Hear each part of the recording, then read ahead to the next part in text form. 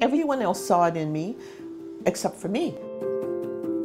It never occurred to me that I would ever be a rabbi.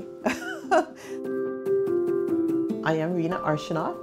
Right now, I am working as a spiritual care practitioner and as a rabbi/chaplain. I graduated from nursing, but I had a great opportunity to work in AIDS research, and this was the late 80s, so that was a very exciting time to be working in AIDS research, and did that for 3 years in the very department that I studied in, and that was something that gave me a skill set that I am so grateful for.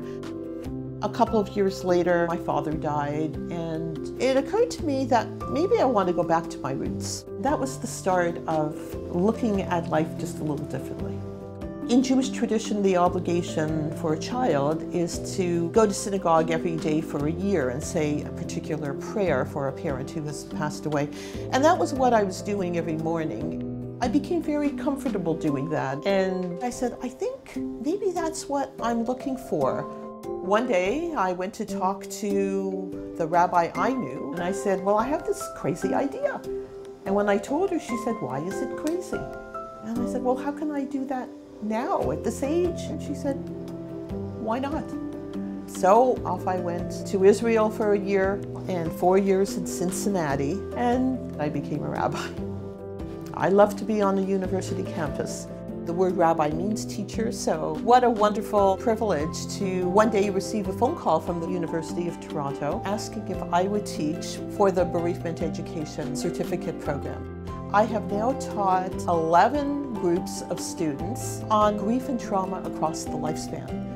I do believe very strongly that everything comes together, that you're not a person in a vacuum doing only what you're doing in this moment. I am a nurse, and I have the epidemiology, and I am an ordained rabbi, and I am a chaplain, and I am a teacher. Each one of these pieces is representing a piece of my life. What I would say to someone either starting out or someone who has the idea that maybe they might want to go back to school and do something else and there's some fear, if there's something that speaks to you, that beckons to you, pursue it.